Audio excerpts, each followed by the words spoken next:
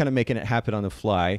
I am lucky enough today to have with me not only, Kanayo, I'll call you a new friend because we've yet to have the opportunity to really get to know each other, but not only a friend, but also a fellow photographer and a super talented photographer at that. Kanayo Adibe is with me. Thanks, Kanayo, for hanging out with all of us today. Thanks, Nathan, for having me on. It's a pleasure to be here. Well, and this is one of those situations where there's a little bit of, I guess I sit here in a little bit of awe of Kanayo's work because as a photographer, Kanayo, I was never the artist type. I photographed for over 10 years. I shot hundreds of weddings, engagement sessions, and so forth. But I never had the opportunity to, I guess, develop the craft. I never had the passion to develop the craft as an artist. I was more thinking about it as a business. And I have to say that your work is more along the lines of art, and I'm a little bit envious of that. Thank you, man. Thank you. Yeah. A lot of my inspiration for actually becoming a photographer started from wanting to be able to express myself creatively. So I definitely take the artistic approach to it. And I by default ended up being someone who earned an income from photography. So the art has always been the inspiration for the photos. Well, it is that. And let me actually share my screen here for everybody listening in. I want to actually show you, for those of you who are, I say watching, I should say watching, those of you who are listening, you're going to want to come back and look at the video. And of course, you can go to Kanayo Adibe, KanayoAdibe.com. But Kanayo's work is just stunning. And what we're going to actually focus on today is the way that his street photography has influenced his wedding photography. Because if we go to, on Instagram, Project Asphalt, you'll see this stunning work. Kanayo, maybe you can just comment on this as I'm scrolling down here. It's just beautiful, beautiful stuff. And forgive me, one more. Oh, there we go. We had a little audio issue. Say that one more time. I was like, thank you very much. So yeah, my street photography. I mean, it's it's been really great to experience street photography. And when I first started shooting, I actually started with street photography because I got my first camera, and there's this saying that the streets are always posing. So like it's harder to find models and then when you just start out, actually, when it's harder to find models and weddings. But with street photography, there are always people available. So as a way to learn my camera and get proficient with image making, I took to the streets. And a lot of what I learned from streets kind of like got put back into the weddings. For one thing, I got really comfortable with, I call it variability and chaos, because the streets has no true order to it. Like it's just a whole bunch of random things happening and random people. But after when you learn how to find order and actually make images that you actually want to make, like versus take random pictures of things, but actually find ways to create images that you want to make with the randomness of the street. When you develop that skill set, you're able to like show up to a wedding and you can literally see a wedding that's a more scripted environment, because we kind of know how weddings play out. Every wedding is almost this is slightly different from the other, but the script is the same. We know the bride is going to walk down the aisle, we know the groom might cry, or we know the mother of the bride might cry. So when you go from a situation where everything is chaotic and you learn how to find order in that chaos, you take that skill set to a wedding, and it's just, you see everything that's happening because your senses are heightened, and you're able to like pick up on little things happening in corners that the average photographer won't even notice because they're so focused on looking at the main characters in the scene. So some of that stuff is what has helped enhance especially the documentary side of my weddings. That makes sense. And again, for those of you listening in, what we're going to be focusing on today is this conversation around not just street photography, but the way that street photography has ultimately affected Kanayo's work. We're going to talk about what makes good street photography and then how that translates to wedding photography, more specifically, as Kanayo was just alluding to. Kanayo, you mentioned ahead of time, actually not even ahead of time, I think I was actually on your Instagram page. It says documenting the human condition. It seems to be maybe this is the definition that you give street photography, or would you give it a different definition? So, I think it's the definition that I give my street photography, because I think, street photography is very broad, and some people don't even, they don't necessarily focus on the human element, the human aspect of it. Sometimes they just create images that are designed, more aesthetic images. Some people focus heavily on documentary.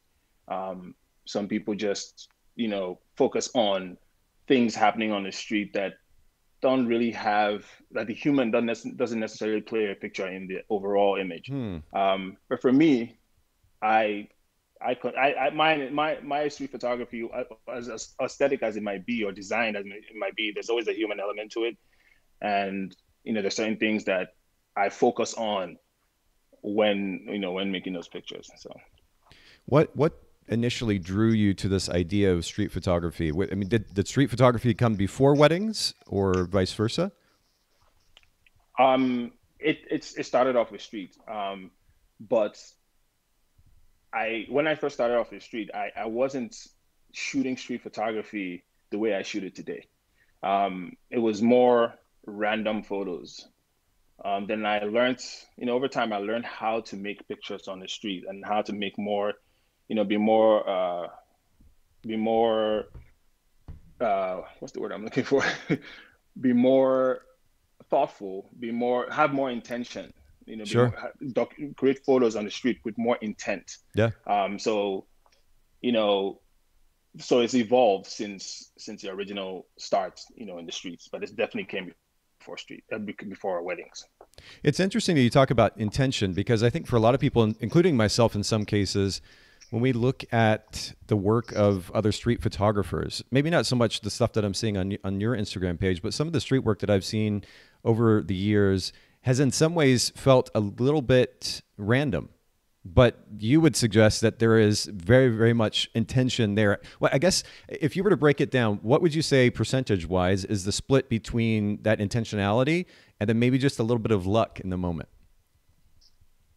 So there's so I think it's a combination of both, right? Like with street photography, I feel like you kind of make your own luck, right? Like I'll give a rough example. Say you're standing, you see a wall that's red, right? And you want somebody in red clothes to walk by. Sure. Right?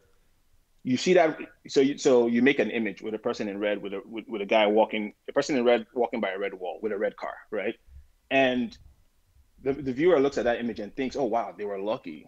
They just happened to see that and take that one picture and make that shot. However, that person could have stayed there for 2 days or came back several weeks trying to make that image till the day everything lined up.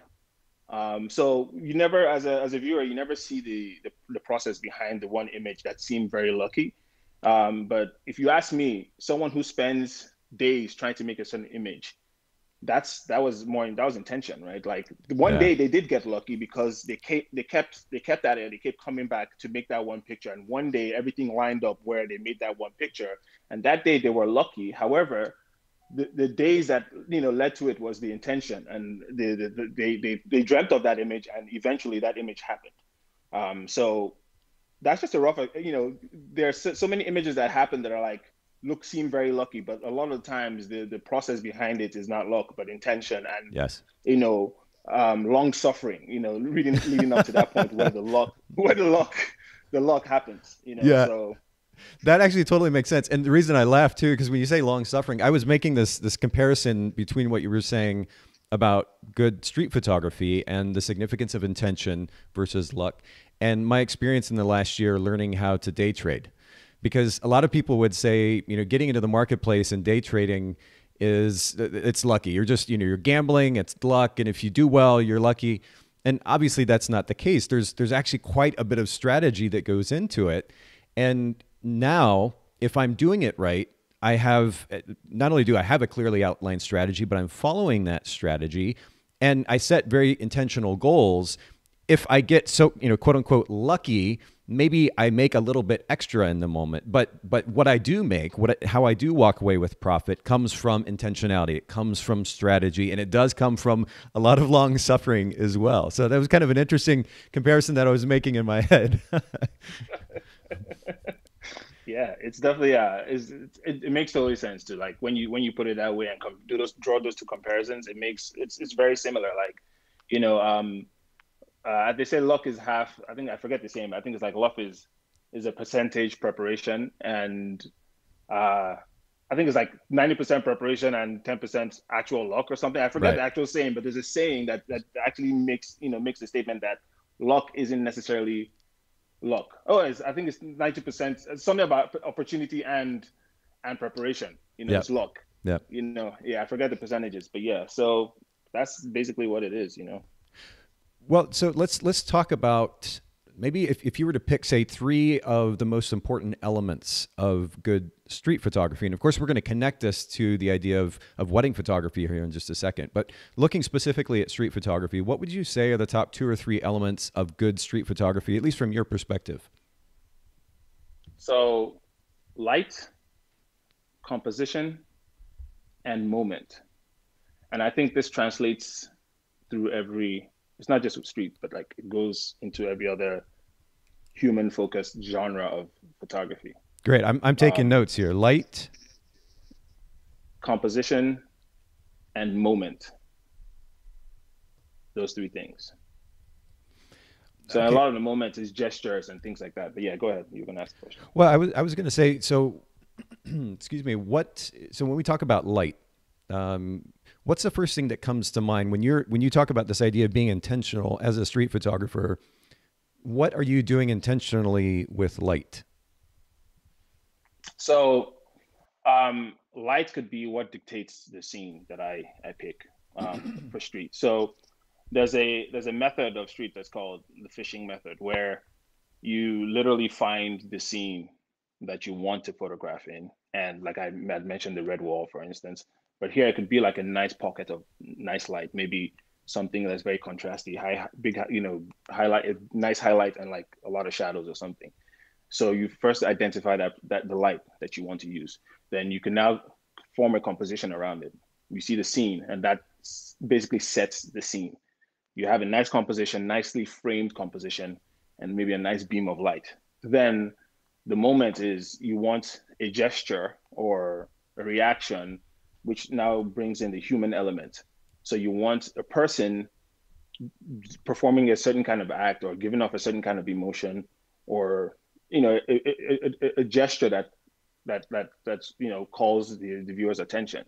So now you set the scene, you have the scene, the composition, and you wait for a person that gives you the reaction or wearing the outfits or performing some kind of gesture that you want to come into that frame, and you make your picture right at the time you want to make it. So in a sense, you design that image, and you actually make the image that you envisioned in your head versus snapping something that just is randomly occurring. That makes a lot of sense, actually. And again, there is the intentionality, the understanding, the skill set that drives the behavior, especially as it relates to light, composition, and being ready for the moment. It seems like the light and the composition build up. You're thinking about light and composition, and there is a certain amount of intentionality there, and then there's a readiness for that moment when it happens, and then you capture that frame. Is that kind of how it looks? Absolutely. That is exactly what it is. So let's then translate that to the wedding photography. And what at this point, like what percentage of your photography career, say in a year, is made up of wedding photography versus street photography? Is the wedding photography what is ultimately driving your business, making you money, and street photography is more of a hobby, or how do you break that down? So street photography, I consider it to be a palate cleanser for my weddings. Ooh, I like that. It's so I use that as my true creative outlet. Like initially, you start off as when you start off in wedding photography, as a young photographer, you have all these dreams and wanting to be different and the best and all of that, and bring your flavor and it's all about you. Then you get hit with checks and expectations of the industry. And then you have to, it seems like sometimes you have to conform, because if when money comes into the picture, you're not, it stops really being about you, right? And I mean, some people are fortunate to have client base that 100% don't give them input and just say do what you want to do.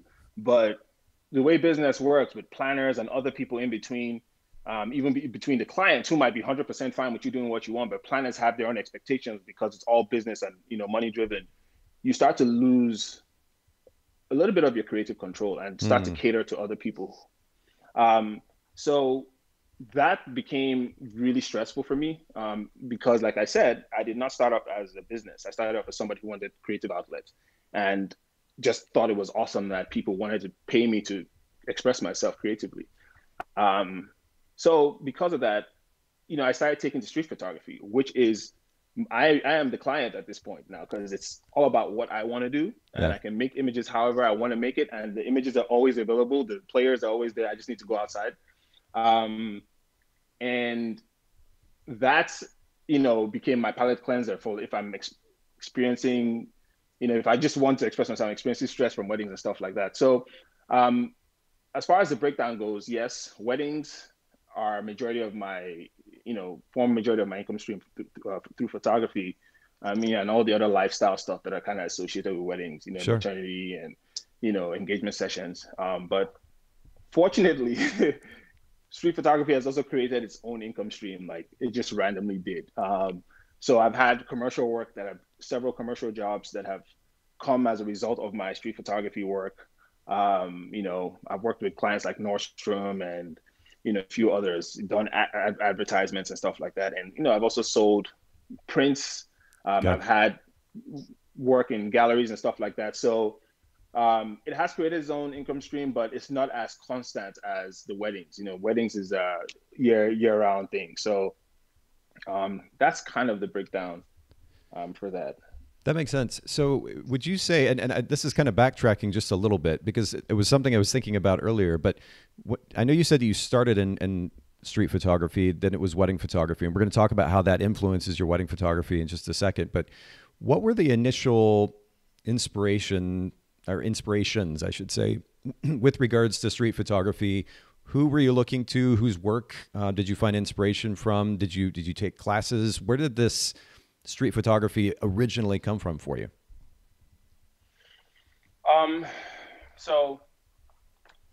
Right at the beginning, there was no one. It was really just, there are people on the street. I want to use my camera. I'm just going to go out there and do stuff.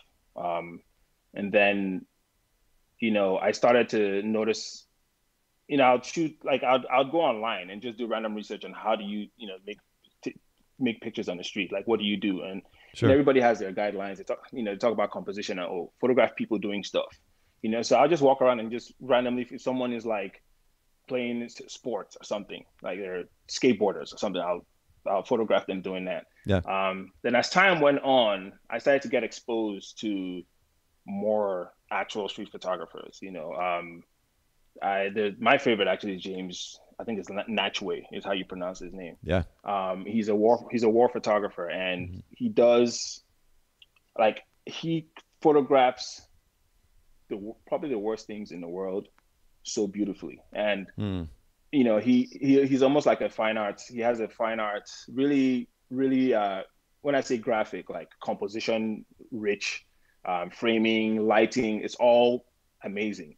But he's photographing like some of the most horrific things you can see, but these are like beautiful pictures of bad things, because Sure. war is bad, and but I love that he still like approached his documentary from a artistic standpoint, because at the end of the day, for me, it's all about the art expression. It's being able to like create visually striking imagery. Yeah.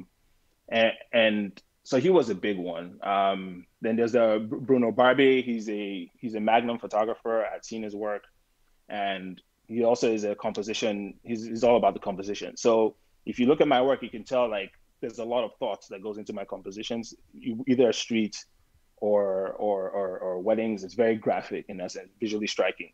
And that's kind of like, I kind of like, even the master, Henry Cartier-Bresson, he's another person who creates visually striking imagery. So anyone who has really rich compositions is someone that I would not naturally gravitate to.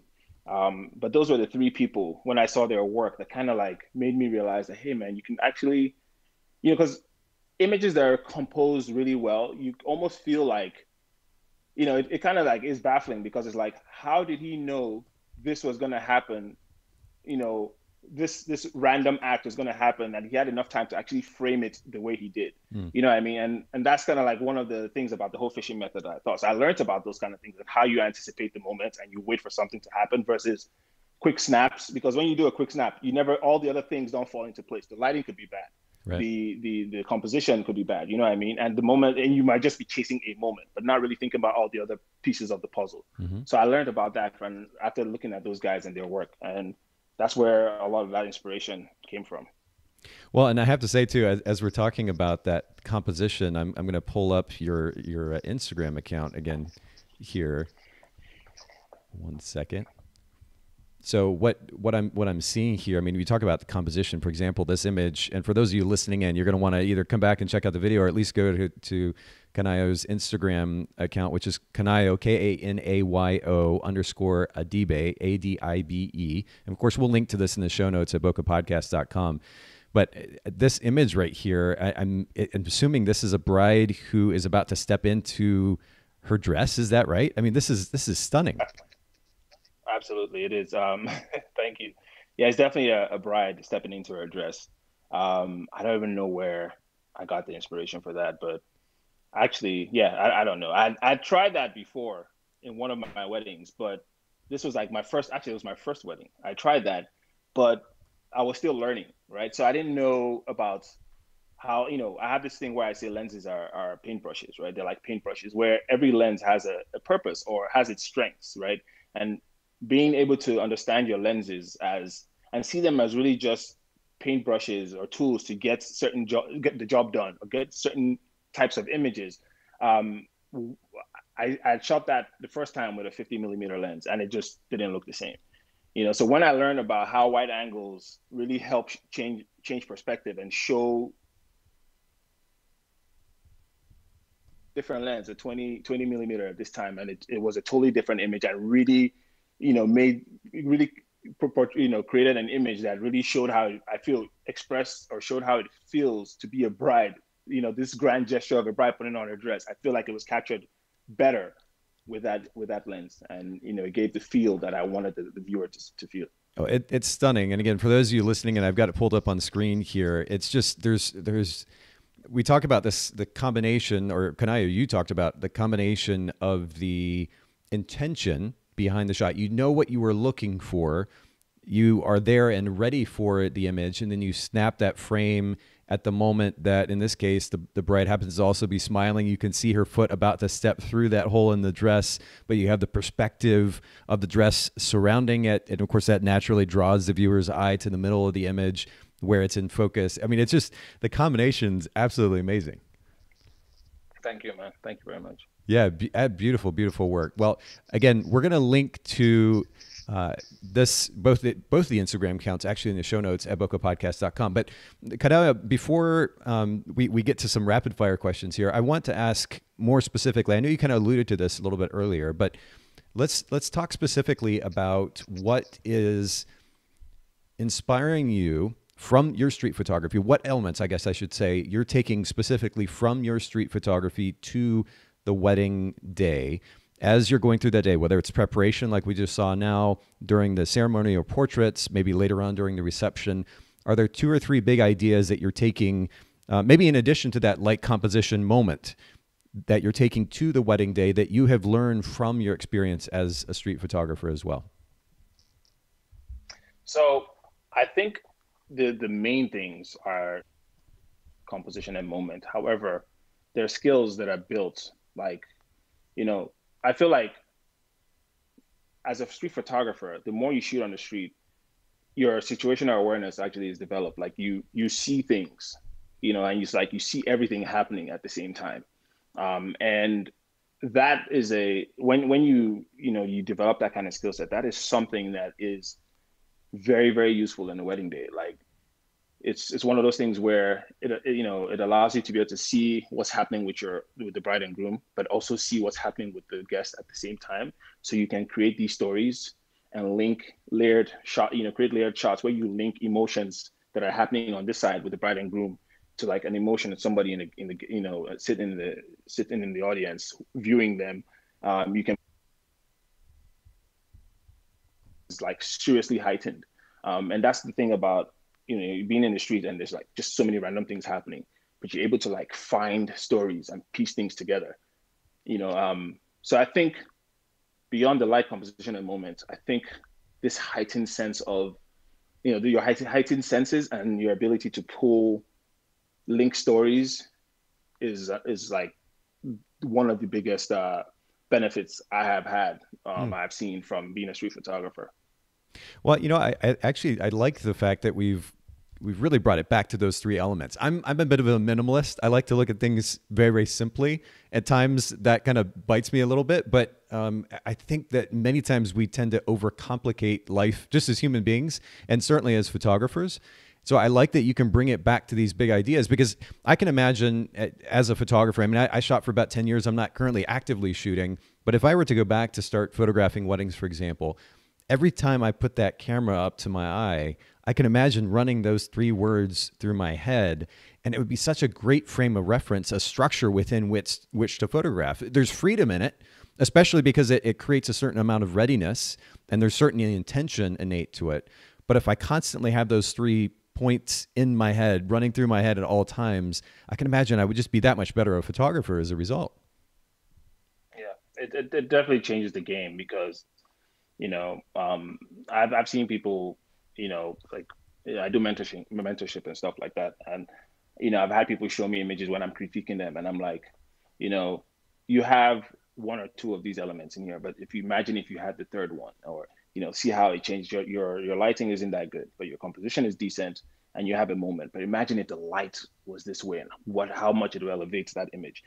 So once you have this, like it's like a that's the formula. I think those three things, um, and your image becomes impactful, I believe. And the other, the heightened awareness thing is just a way to expand the types of images you can make, and the kinds of stories you can include in your photographs. Well, we're going to put these points for everybody as a point of reference in the show notes at bokehpodcast.com. And shout out to Jill, who produces our show, who puts together the show notes for all of these episodes. If for those of you listening in or watching, you're not taking advantage, make sure you go to bokehpodcast.com. You can see the current episodes that we have out. We actually have close to 500 episodes out now. And thanks to Kanayo, who is adding to that just wealth of information. But along with each of those episodes, there are show notes as well. So make sure that you take advantage of those for everybody listening in and watching. So Kanayo, I want to jump from this conversation around street and wedding photography and their relationship to a few rapid fire questions here before we finish up, if I can. Something we talk a lot about here on the Bokeh Podcast is brand position, or what the unique value proposition of your business is. How would you position yourself in the market that you're currently in? And maybe go ahead and mention the marketplace that you're currently working in as well. So I'm a DMV photographer, so I primarily service the DMV, but I do travel for weddings. As far as my brand, so I think so what I get back from clients, I feel like I am my brand in a sense, because a lot of these are wedding photography companies are essentially one man run, a lot of them. Some people have been able to build up a studio with several photographers, but for a lot of us, we are essentially our brand. And with the way social media works these days, and people are looking, potential clients are looking at you, the person. So I feel, you know, me being that I'm a different, everybody's different. We're all different people. We all have different styles, different tastes, different likes. And I feel like what makes my brand different is the fact that it's me, right? And not as much as my imagery differs from the next guy, I don't feel like I make work that I feel like. So one of the compliments I get a lot of times is that people see my, like they're scrolling on Instagram and an image shows up and they can tell it's my image before they see who posted it, right? So, and that's something I've heard like my whole career, so it's like, I think, a lot of clients who find me really come to me for my work. It's never really about how inexpensive I might be compared to the next guy, or how Sure. much more I cost compared to the next guy. But it's usually because they've seen my work and they don't see anything else like it. Mm. Um, and beyond that, I feel another thing is my customer service. Like it's, so I worked in the corporate world in IT, and we are very responsive people. Like that's something I was, as a customer service person within IT, because IT is primarily customer service. You're always serving the users of your application or Sure. infrastructure. So one of the things I get from clients is how responsive I am. Like, I literally respond to anything as soon as I see it. Some people put things on the back burner and do other things, but every time is, thank you for getting back to us so quickly. Thank you for getting back to us so quickly. And a lot of times, even after they have booked me, the communication process is really good. I'm equally as responsive, when I'm trying to get a job from get a booking from them, as well as when the booking has been done and we've shot and they're asking for the images. I'm still that, as responsive. So I believe that really sets me apart. Based on the feedback I've gotten, because it's like, if everyone is mentioning how responsive you are and how great your customer service is, it must mean that they don't see a lot of that around. So Can I ask you about that? Because that's, yeah. I find that very interesting. That in a world where kind of instant gratification via a text message or a DM from Instagram or Messenger or whatever it might be, this is the norm for us. We're used to engaging that way with our friends, family, or otherwise. You're bringing that to bear with your clients, which I think is really interesting. I know that in some ways we could probably all do a little bit better job of that. But how do you balance being so responsive with also not getting sucked into your phone or computer all the time? Or is that even really a concern for you? Have you found that it's a problem that you're doing that too much? It's taking up too much of your time. Internet's question. So in the world we live in today, we are sucked into our phones. Like, this is the new world. Like, Sure. everybody's on Instagram every day. Like, if anything, I'm actually not on Instagram as much as the next guy. So Okay. that might actually free up time for me to talk to my clients, right? Like, if you make money from Instagram, which a few people do, I know a booking can come via Instagram, but if like you're an influencer and your actual revenue comes from being on Instagram, then I get dedicating all that time to it, right? But for me, a lot of my inquiries come from my website. Like, people find me through Google and stuff like that. And so I don't spend a lot of time on social media just to be on there. I'm there for when it counts, to post when I post, respond to anything to help boost the post and stuff like that. But I don't spend a ton of time on social media. Sure. But a lot of that time now translates into me giving the actual paying clients attention and sometimes, man, it takes a few seconds to respond to a text message or an email. If That's it's fair. a quick question. And, and to me, if someone emails me and I see it and I can respond to them within 2-3 minutes of their emails, and I know that's going to leave a good taste in their mouth. Like, especially if they need timely information or something, they feel good. Okay, boom, it's done. They're excited. They're happy. And that translates into reviews. 5-star. I have all the reviews I've gotten in my career are 5-star reviews. Like, I've never gotten a 4-star review, and it's all there on Google. Wow. It's there, 5-star reviews. So in addition to giving them quality images, giving them, giving them my time and great customer service, it all translates into those 5-star reviews, and that stuff goes a long way. So I just do the best I can, to keep my clients happy. I love how practical you are about it. I'm a pretty emotional guy, and I tend to overanalyze and overthink. And I think a lot of photographers feel very similarly. So, for example, if they started to set the standard, which is if I see a message come in from any platform, I'm going to respond immediately. I think a lot of photographers kind of get carried away and that they get sucked into it. And then at, 8, 9, 10 o'clock at night, they're still doing the same thing. And there's never a kind of a disconnect from work for the sake of their personal life, their personal relationships or otherwise. You don't strike me as one who has trouble with that. I just love the practical element of, you know what, it's there. It's not going to take me a long time. I do it. And what it results in is a much better client experience, which naturally, of course, builds your business. Yes. Yeah. I mean, I just feel we think about people who are on Twitter and tweeting every 5 seconds about nothing, or people who are on Facebook arguing about nothing. Like, yeah, I don't put my time there. So I literally put my time to the things that matter, because time is the most important currency there is. So I kind of make it count where I focus my attention. And the way I respond to my clients is the way I respond to my friends, the way I respond to anyone. I am responsive. That's just my nature. And for me, it bugs me if someone reaches out to me and I can let them know right there and then it bugs me as a person. I just like being responsive. Yeah. I answer the phone. If I don't know who is calling, I don't screen calls. I answer unless it says scam likely or something. I might not. But what's funny? I have answered a scam likely call and it's a potential client. So now I answer scam likely calls just in case. Wow. Yeah, because sometimes if someone cold calls you off of Google, if your number is on Google and someone cold calls you, your phone might, your network might think it's a scam call because it's a number that they're not familiar with or something. Sure. And I've noticed that there were potential clients from that. So I'm like, okay, yeah, from now on, I'm answering every call that rings on my phone. I have been known to respond late hours of the night. Like somebody might email me at 12 a.m. thinking I'll answer it at 9 in the morning. In 5 minutes, the response comes because I'm awake. So why not? You know what I mean? Sure. That's just my attitude towards these things.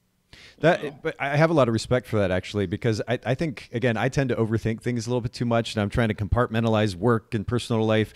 You're just, as a kind of a principal, you're responsive to whatever it is that you're engaged with, friends, family, or clients, and you're not making that big of a deal about it. You're just getting it done. And again, I have a lot of respect for that, and I think it's good inspiration and reminder for all of us in that regard. I have one more question for you, and this is a very curious one.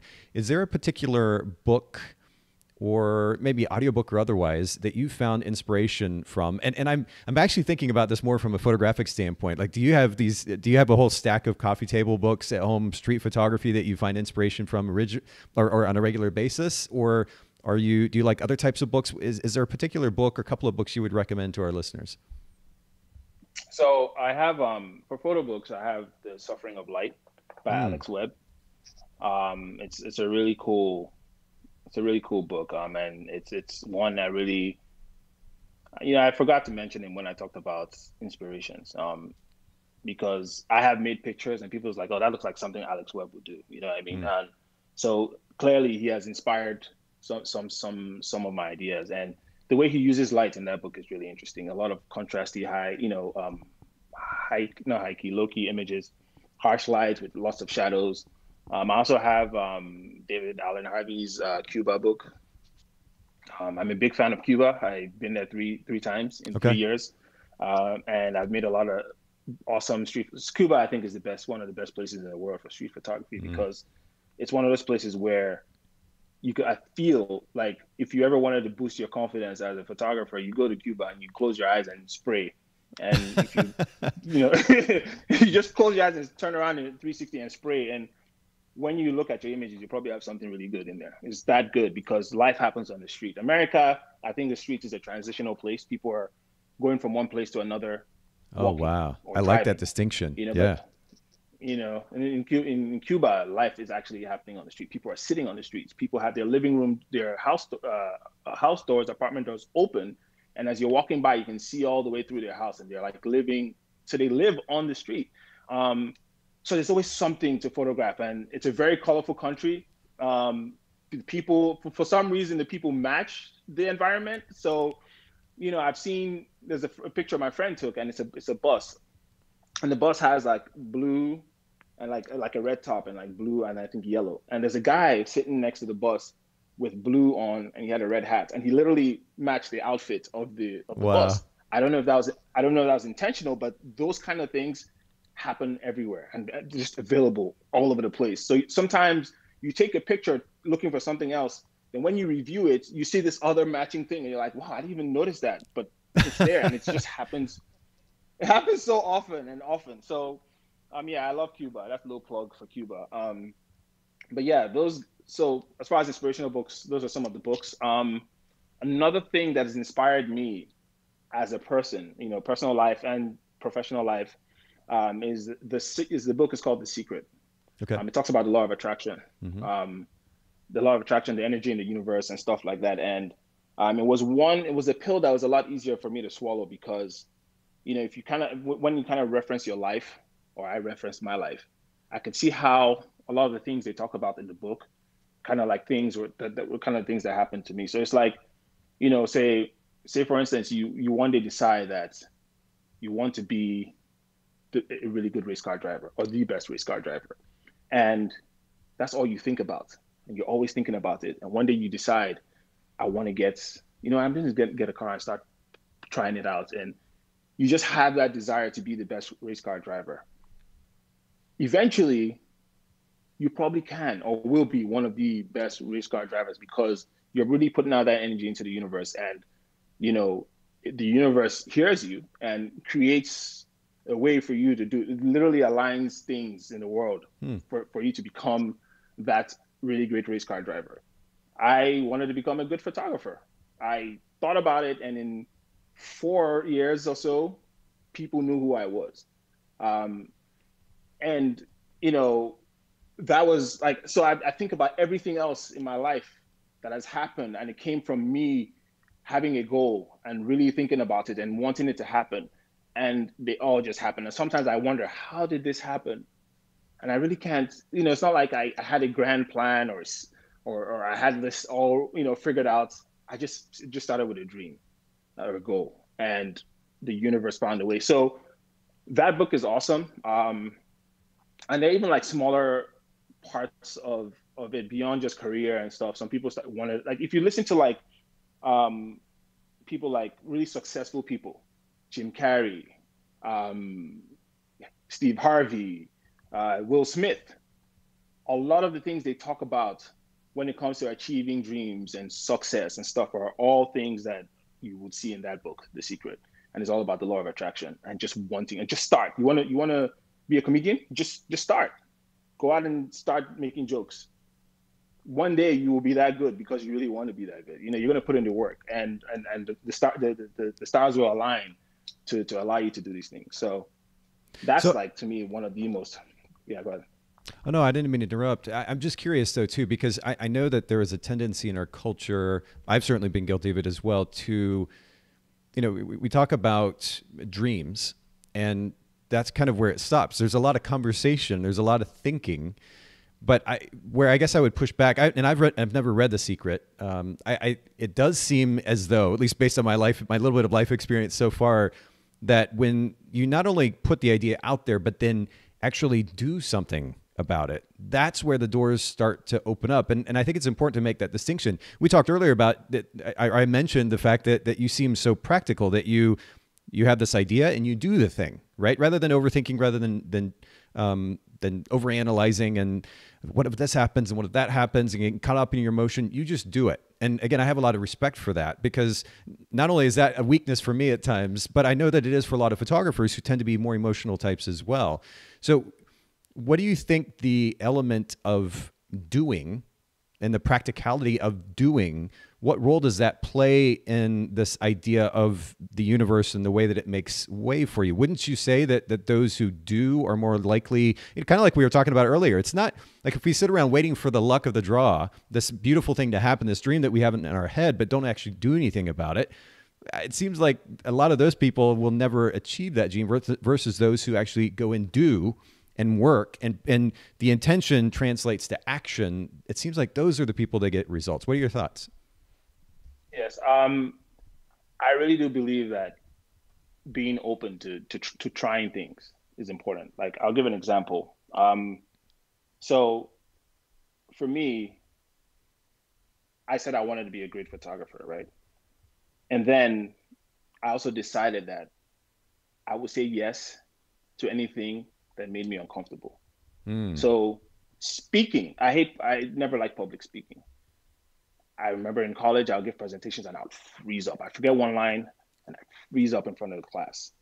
Now I public speak. I speak at conferences. I host photography workshops. Yeah. I'm talking to you now. This is public, right? I'm talking to you now. Yeah. You know, so there's having the dream and wanting something to happen. But if you're just stagnant and not doing anything, like, you know, you might say you want to be a millionaire today, right? Then a cryptocurrency opportunity comes knocking on the door, and you're like, no, I know I'm not gonna put $25 here or $1,000 there. I'm not gonna do it. That might have been the opening, the law of attraction. That would have been the universe might have presented that, hey, here is your $1 million opportunity. I might not tell you that it is, but if you act on something, you might get that result, right? So you have to act. You have to do something. You know, if you want to be the best photographer, you need to get a camera and start shooting. You know, if you want to be a good one, you have to act on something. And as long as you act, I believe the universe will make a way for things to happen. Even if you never saw the path in the future, you'll be able to connect the dots and look back and be like, oh wow, this is how it was all supposed to happen. And this was the dream, but this is how, now that I'm here, I can see how it all pieced together to make it happen. So you definitely need to act, especially if it's something you want. You just can't sit on your couch and expect that you'd one day be one of the best photographers if you don't ever pick up a camera and shoot. I think you summed up our conversation beautifully at this point. And it feels honestly like we've only scratched the surface. There's so much I don't know about you and your work, and I'm sure all the technique that goes into the work that you create. You mentioned that you do some mentoring, teaching workshops, this type of thing. Can you share a little bit about how our listeners can learn a little bit more about those opportunities to learn from you? So right now, I have a Patreon. So my Patreon is, if you search my name, Patreon/Kanayo Adibe, you'd find it.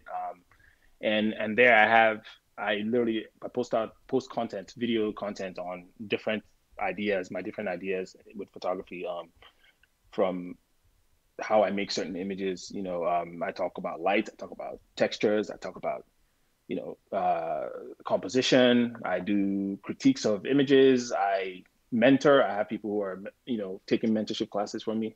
I also used to host, prior to the pandemic, I hosted in-person workshops, and that you can find on my website.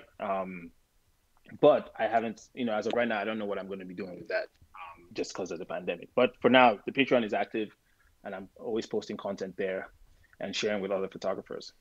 Yeah, and I've actually got that pulled up on the screen here for anybody who's listening in. All you have to do is go to patreon.com/Kanayo, Kanayo, Adibe, Adibe. We'll link to this, of course, in the show notes at bokehpodcast.com. But I appreciate you sharing that, Kanayo, because I mean, ultimately, I want our listeners to be able to come to you for more advice, to learn more. Because I feel like we've only scratched the surface on a very loaded topic, not just street photography, but your wedding photography.